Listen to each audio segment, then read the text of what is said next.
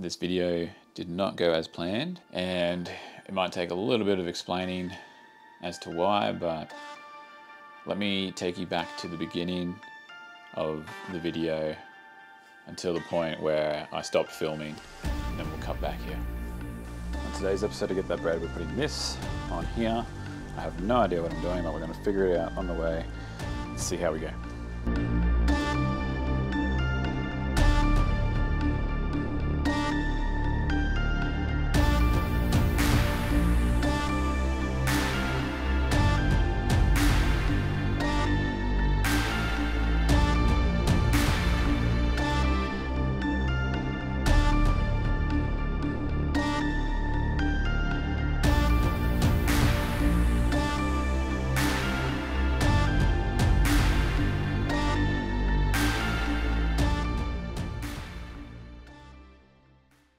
Alright, we got the front wheel off, new parts ready to go. Broken it down into a really simple two-step process. You take the old stuff out and you put the new stuff in. It's that simple. Cannot stress enough that I have no idea what I'm doing. All I have literally done is watched about 40 YouTube videos on how to do this, so I thought I'd give it a crack. It's really late in the afternoon at the moment, and then Woody's coming over tomorrow to give me a hand in the morning, so we'll see how far I get this afternoon. Pretty much what we're replacing in here is shocks and then the upper control arms as well. Then everything else in here stays as it is.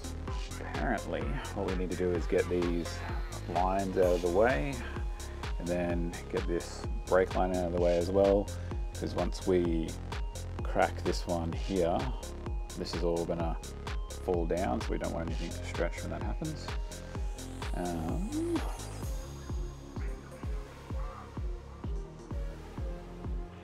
I think I should probably take the sway bar off as well, just to give it a bit more room to move.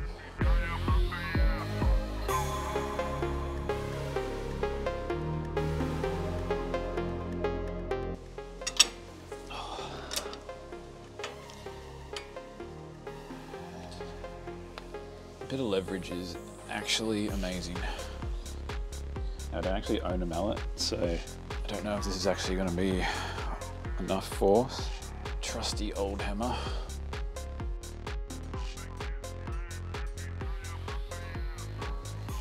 Awesome.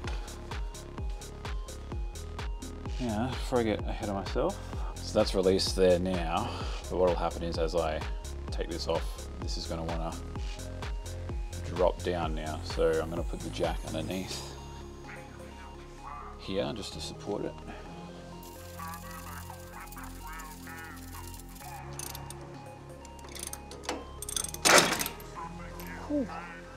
Oh. Ouch.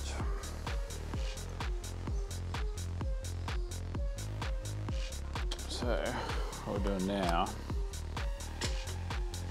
is taking that flappy bit off. We've got better access to the bolt here on the upper arm. It's just the one on the other side I'm going to struggle to get to because I don't have a spanner big enough, so I'll have to get the shifting spanner for it. And I'm going to take this ring off before I deglove my finger as well.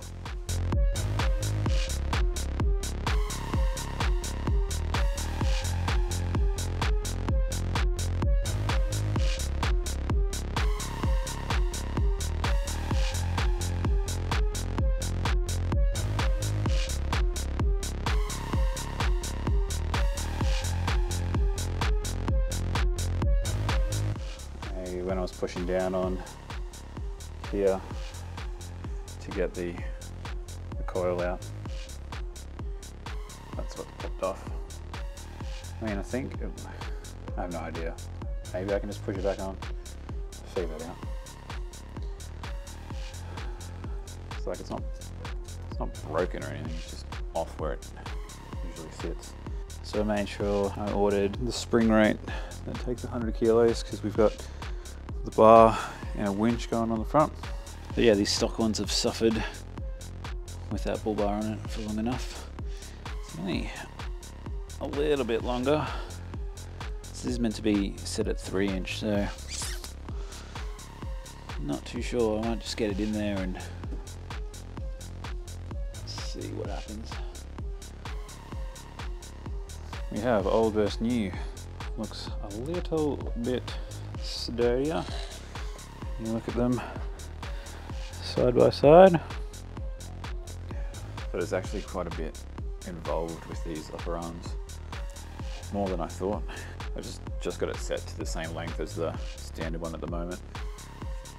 But pretty much you want the grease nipples facing up, but once it's actually bolted in, when you untighten these little bolts with the Allen key here, you can actually, it'll adjust the length without spinning this part kind of thing when it's actually on the car, which is kind of cool. So that'll bolt in there, and then once you've got it to the length you want, to then stop this spinning, you put bolts through this bit and it'll clamp there. So there's a little bit involved. It is all in the instructions and everything, but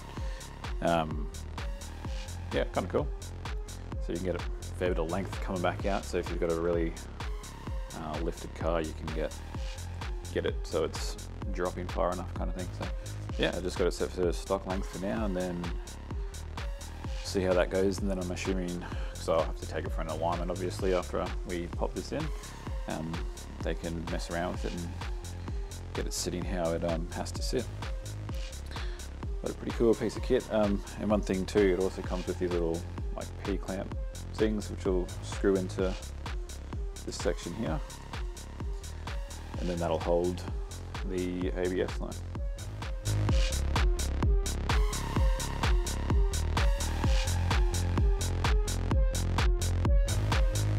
The next day. This is where we got up to. So still in pieces. Woody is on his way to help today. You can see that lovely leak happening there. That's probably been leaking for a while, looking at that.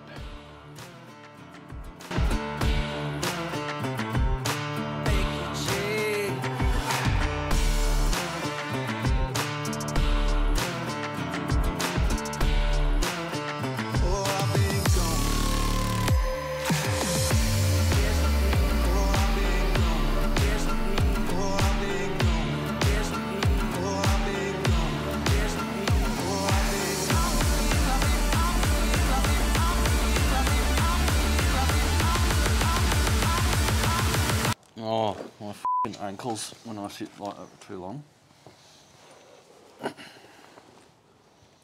Jar feel? Feel, bro. Ain't even get me started on jar feel.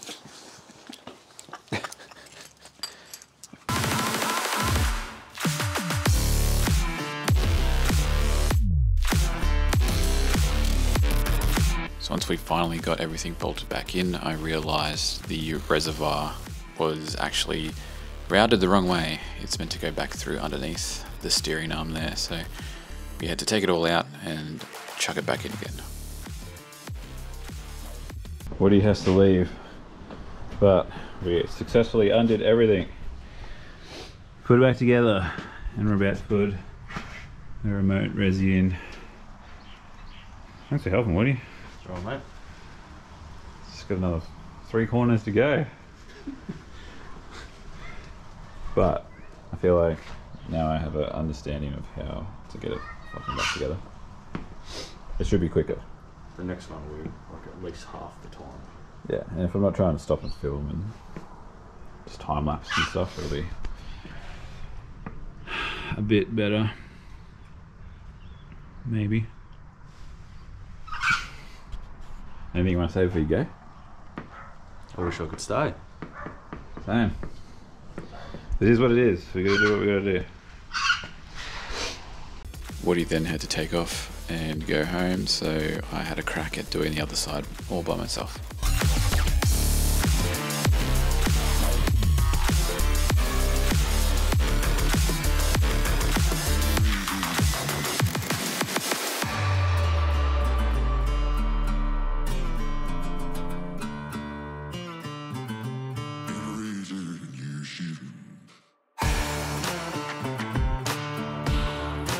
the next day. Back. It is a new day. We've just finished work. Thankfully, I can work from home because this wasn't going anywhere.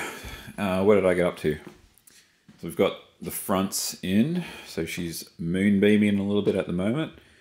So we still need to torque and Loctite everything at the front. But before we get to that, let's chuck everything in the rear as well. So then it'll just be one big Loctite torquing session at the end.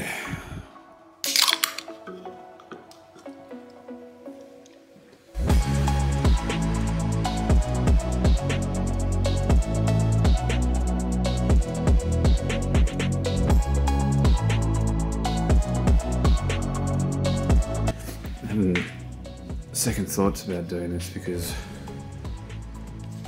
I don't know if this is the right way to think about it, but once I take that out, there's nothing attaching this corner of the vehicle to the actual chassis. So if I take that off, is this not just gonna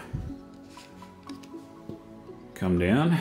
Because I've got two stands on the back. I was right, if I had kept going and undid that, this whole side would have just come down. So we've rejigged it. So I've got it sitting on the jack stand up here. That's not holding the weight at all. And I've got the jack stand over under here, ready to catch the axle as it comes down. And yeah, so now when I take the shock out and the springs out, this should just sort of come down gently onto that. And we should be able to put the new stuff in. That was a bit of a junior round.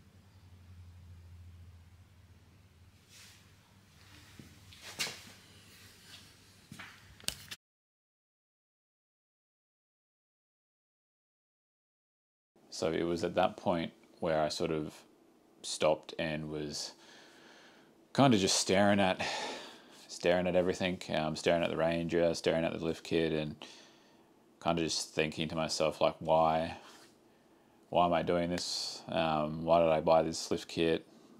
I think I went into putting the lift kit on being way too optimistic and thinking that it would just take me like a day to do it. And I think I was just getting like super frustrated, making silly mistakes, and I had all these thoughts going through my head, like I've been doing like modifications and all that sort of stuff to the nav and the Ranger for years now, and still making silly errors and things. So I had to turn the camera off, and I sort of just sat there staring for ages. I don't know, we've probably all been there doing something to our car that should have taken no time at all, and then you're there 3 days later just questioning life. But yeah, so I had to turn the cameras off, and I didn't actually film any more of the installation. It still took me a few extra nights to do it. And whilst I was sort of sitting there just staring at everything, I think I sort of realized that I've kind of lost my way or direction with what Get That Bread's meant to be about. I think in the first video I ever made, I said something like I'm doing this to show you that you don't need to be a mechanic, like you don't have to have the previous skills or anything like that to do this sort of stuff. You can give it a go yourself. For some reason I thought that if I buy this lift kit, which is the same brand and everything that all these other YouTubers that I aspire to be like use, then I don't know, maybe this video will be the one that, I don't know, gets attention and all that sort of stuff. So I think this video and putting the lift kit on the Ranger was a bit of a wake-up call for myself to come back down to earth a little bit, because like, yeah, doing YouTube full time would be amazing, but that's years down the track, right? Like, and that's even if it takes off. Like, it's years and years of hard work, and I'm only a couple of years in. So what am I trying to say?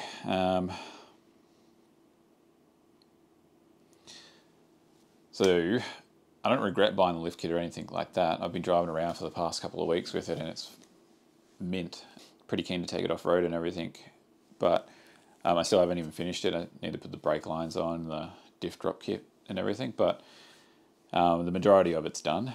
So I don't regret buying it. It's just, it's been a big, it's been a big wake up call, I guess you could say. When I was sitting there staring into the abyss, Woody sent me a message, and I'll read it out. So he said, "Remember, the people you watch have done this a dozen times already. Imagine filming yourself again even after just this one time." And he was bloody right. Don't tell him I said that. Woody, if you're watching this, don't get a big head, but it took me 7 hours to do the first side of the rear of the Ranger, and then the next night it literally took me an hour and a half to do the next side. So it was only because I kept making silly mistakes the first time, and I didn't make those mistakes again because I had already made them the night before. And yeah, I sort of lost my way in terms of like that, like all of this is literally the point of Get That Bread, and I lost touch with the why I started this channel and everything. So I thought I'll make this video as a very big reminder to myself and my future self that don't forget why you started doing this. I started this to show people you don't need skills to do it. You can do it yourself. You can learn. You literally just have to, like the name of the channel, get up and get that bread and give it a go. So anyway, big spiel over. I hope the takeaway from this video is that if it's the first time you're doing something, of course it's not going to go according to plan. You're going to make mistakes, and you're going to learn from them, and you're going to be better after the fact. So I hope everyone has a friend in their life like Woody, because yeah, that text message when I was sitting there in the sitting there on the cold concrete floor in the garage gave me the motivation to keep going and just get the job done. So I don't know what the next video is going to be. Should probably put those brake lines on at some point in time and that diff drop kit before I go off-road. So I'm sure there'll be some more mistakes to be made doing that because I've never done that before. I've never bled any brakes before as well. So until next time, get up, get that bread. You've got 2 hands, use them, and I will see you next time.